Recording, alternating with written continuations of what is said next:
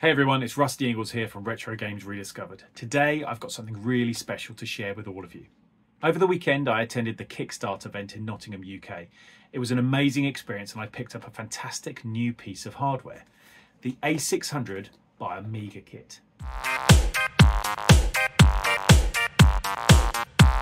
Now before we dive in, don't forget to like, subscribe and hit that notification bell to stay updated on all things retro. Now, let's take a look inside the box. This is the A600GS, a new game system and classic 68K computer. It's similar to the A500 Mini by Retro Games, but offers a full computer experience rather than just being a mini console. Now let's have a look inside the box. Here we have the A600GS itself. It comes with a 4 gig of system memory and 64 gig of storage. I was lucky enough to speak to Matthew Lehman, who is the managing director of AmigaKit.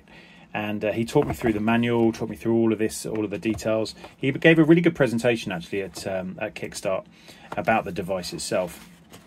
So this manual has been designed so it's very, very familiar to those users of Workbench, and it's obviously got everything you need to go into it. The beauty of this device, I think, is the fact that it's got Ethernet available. You can attach it to an HDMI. Attaching a joystick or a joypad or a mouse, a modern joypad or a mouse, and also it's got a 9-pin adapter as well. So, which I've learnt was called a DP5. I may have got that completely wrong, but I think it's called DP5. Anyway, please, if I've got that wrong, I'm sure people will let me know in the comments. Yeah, so D9. Anyway, it's got it looks as if it's got AmigaBench desktop built into it. It's got up to 1 meg of fast memory and 3 USB ports as well. But the thing itself, it looks lovely. I mean, this manual's pretty cool. It's got a joypad. There is the possibility of buying a mouse as well. I think mice. I could have bought one for £9, but I decided not to. Not because it was a particularly bad product. It looks really, really nice little mouse, but I've just got lots of USB mice, that's all. So this is the A600GS itself. Let me just get that out of the box there. It's quite light actually. It's got a lovely, nice Amiga tick on the front, and A600GS there. It comes with 4 gig of system memory and 64 gig of storage. I'm lucky enough to have serial number 63, which is quite nice. They had several on sale there. There are quite a few on sale. This, I don't think, as of this video right now, as I'm recording this, you can't actually buy these from their website at the moment. So I think this is probably one of the first reviews actually, which I'm very grateful for. And this is the official joypad. Let me get this up here. Yeah, USB there. And it's got it features 4 independent fire buttons and 2 function buttons. It also includes 2 shoulder pads, and it's got branded of the A600GS logo just here as well. The mouse, as I say, it is essential for using applications like Personal Paint and OctaMed, which are bundled into here as well. It features just it's a mouse wheel and an optical sensor as well. So looking at the ports here. We've got USB ports here, Ethernet, and another USB. I think that looks like it's USB-C, which is obviously for power, and HDMI, mini HDMI out. There's a little bit of movement on this here, but I think that's to be expected, to be honest. And then if we could turn it around here, these are the traditional game ports, which all Amiga and ST owners would know about, but obviously just for concentrate on Amiga for now, and even Atari 2600s and all the sort of the old 9-pin controllers. Yeah, so this comes with quite a few bits pre-installed. It's got AmiBench installed on it, which I'm going to come to later, and it's got games installed on it as well, and a games menu system. It actually has OctaMed pre-installed as well, which I'm really looking forward to getting powered up. And let's have a look. We can do lots of different things. Scene demos, we can install files on it, we can add files, we can add manage ROM files and so on. So there's lots of things we can do on here. The setting up looks as if it's going to be pretty straightforward. So let's connect it to a monitor and via HDMI, and power it up. One thing I've just found actually, as I've just opened all of the box up, is it's actually a Raspberry Pi, but it's a Raspberry Pi mini HDMI out to a full HDMI, and it's got a USB-C power adapter, or USB-C cable, sorry, which obviously we can use for the power, which is really nice, to be honest. That is a massive, massive bonus, because lots of things don't come nowadays. They come with a HDMI possibly, but they don't necessarily come with a power cable. So that's a really nice touch to the AmiKit and or AmigaKit, sorry, and the developers of the A600GS. So yeah, massive bonus points to them for that. That's brilliant. Anyway, let's get this thing plugged in. Okay, so we've got the screen now. This is powering up. Right, A600GS AmigaKit. Press any key or button to start. Let's give this a go then. Let's just try start. Okay. Oh, hello. What's happened here? Oh, crikey. What happened there?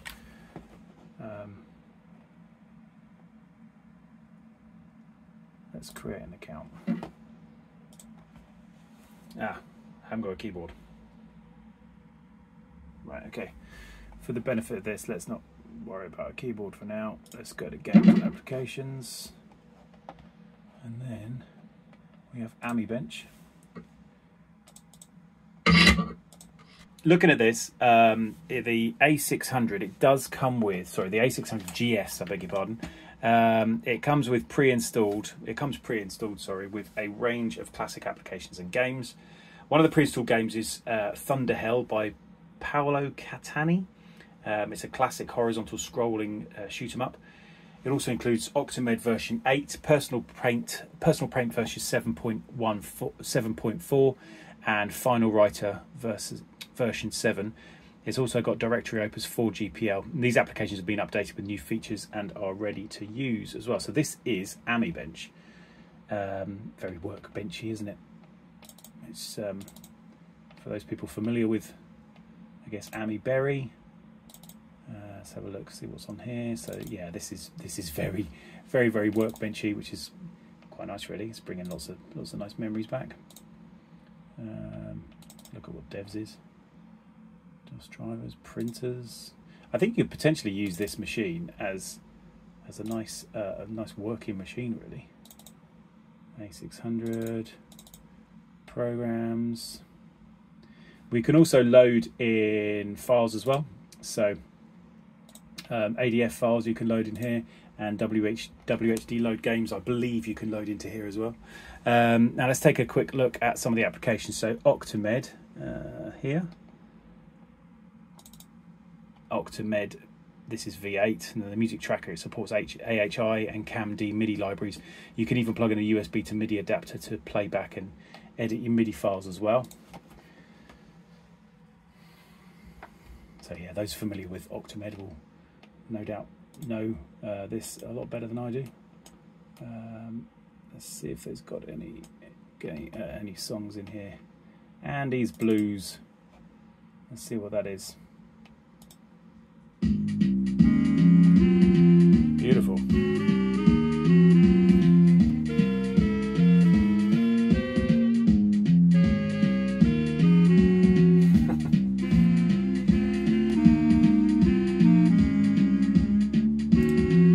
So yeah, if you fancy yourself as a budding music producer, it's got this on here.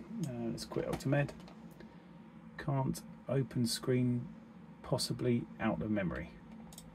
Okay, well, let's proceed on that. Personal Paint. It's got P Paint on here, so this is 7.4.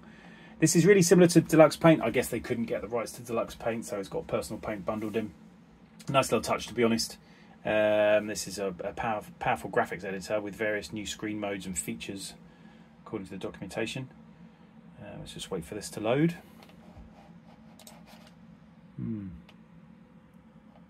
Looks as if something's happened here.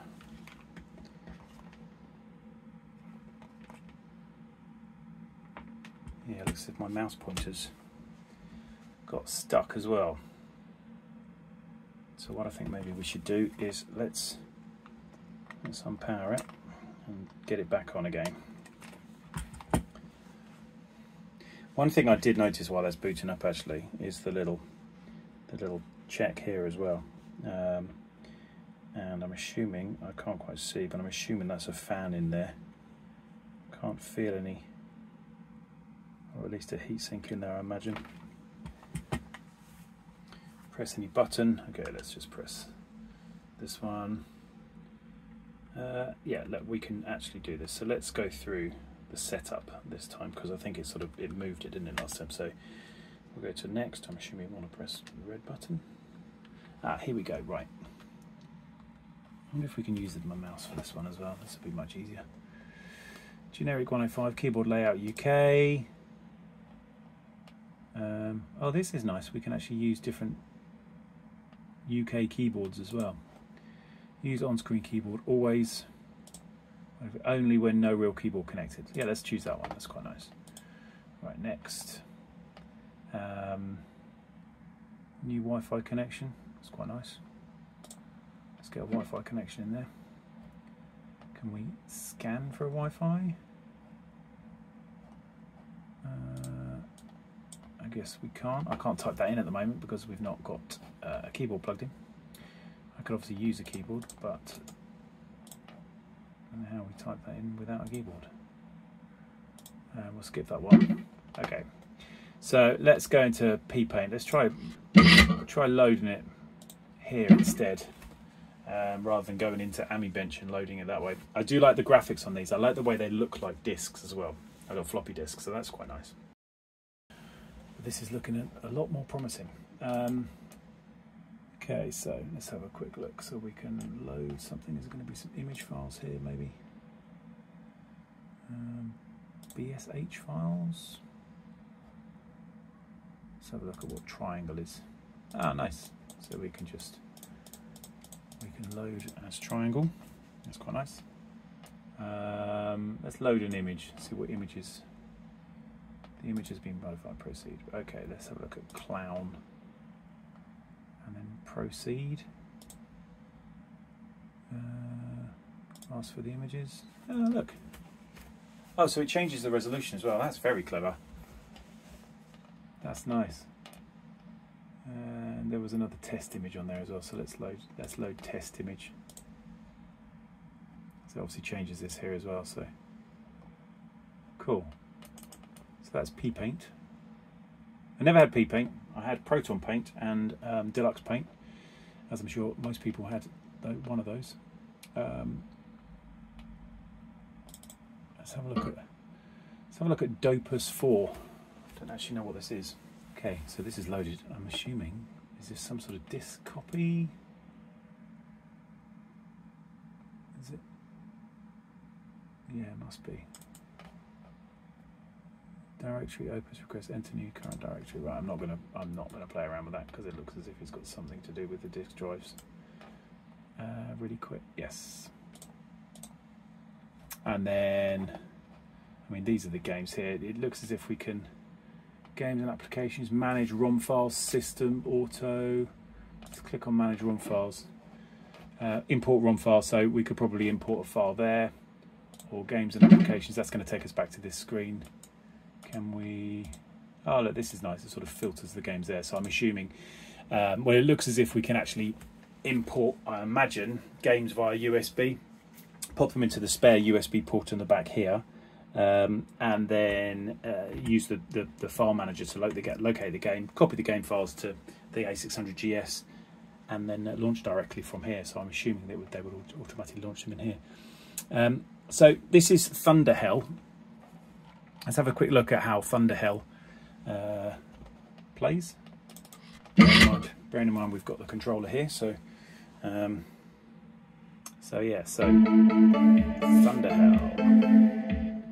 Now, I'm not sure if this game is exclusive for the A600GS. Never heard of it before myself.